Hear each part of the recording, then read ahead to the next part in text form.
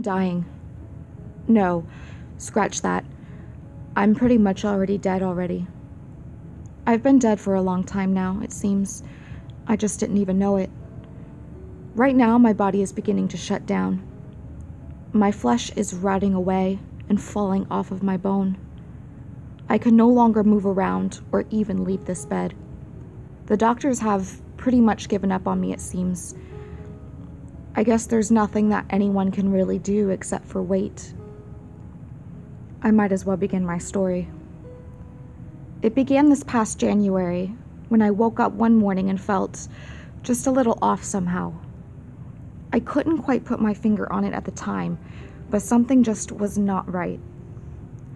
Stumbling to the bathroom from the weakness, I looked in the mirror and was absolutely shocked at how pale I'd become. My skin had taken on a sickly gray pallor that couldn't be explained by a lack of sunlight alone. I splashed water on my face and took a hot shower, but the color still did not return to my cheeks afterwards. As the morning wore on, I became aware of how dulled my senses were. Colors looked muted, sounds were faint and distorted, and I couldn't smell the smog from the city bases or the coffee from my local Starbucks downstairs. As usual, I took the bus to work and watched the city sweep with dull eyes. There was a sense of fatigue deep inside of my bone marrow, and I couldn't seem to shake it off, no matter how much coffee I had already drank. When I got to the office building where I worked as an accountant, I immediately immersed myself in my work. I began to take calls, answered emails, and added up transactions, all while feeling lifeless and detached from reality. When a colleague made a snide remark about me being a woman in a male-dominated work environment, I didn't so much as shoot a burning glare his way. I simply didn't have the energy to care, which is very unlike me. Normally, I would have assumed I was coming down with the flu, but other than my pale skin and sluggishness, I had no other symptoms of any illness, at least none that I knew of. I considered calling my general doctor, but decided to wait a few days and see if I improved on my own first. That Saturday, I went out to get drinks with a group of my friends, figuring a little fun might revive me. In order to counteract the ugly pallor of my skin, I applied copious amounts of blush on my cheeks. Since I didn't usually wear that much makeup, the girls noticed and asked me about it. "Haven't you noticed what I look like?" I exclaimed. "I'm completely washed out." "No, you aren't," said Savannah, my best friend. "You look great." "Don't just say that to make me feel better." "I'm not. You don't look pale, Laura." The others agreed. I was simply confused. Could this all be in my head? But what about the sluggishness? The dull senses? The constant fatigue? Was it all just in my mind fucking with me? Finally, I caved and made an appointment with my doctor.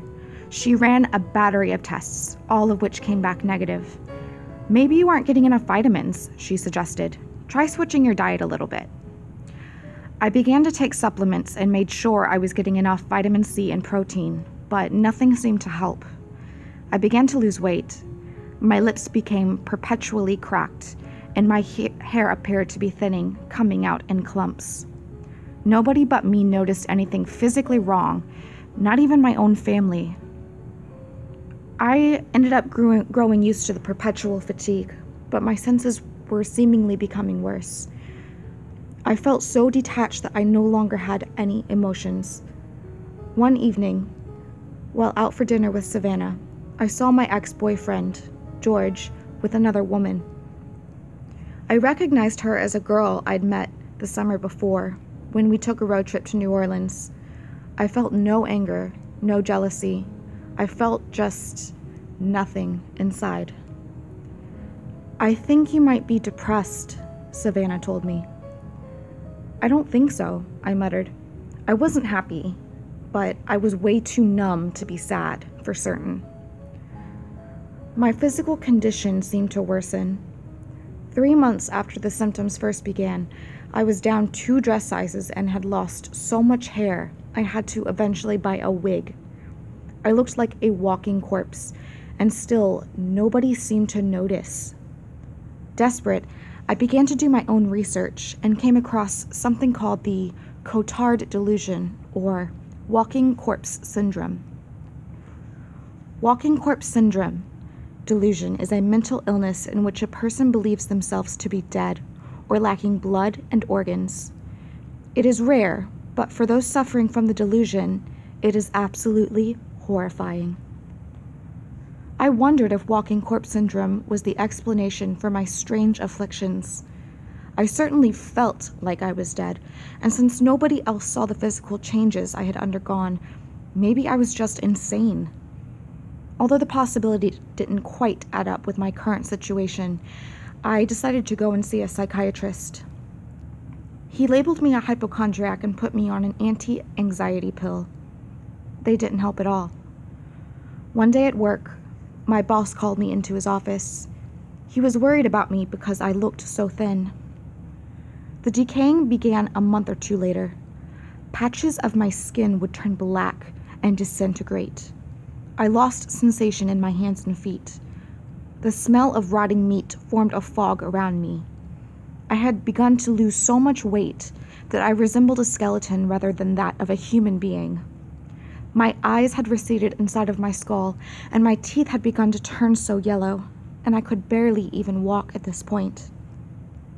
Finally, I was checked into the hospital.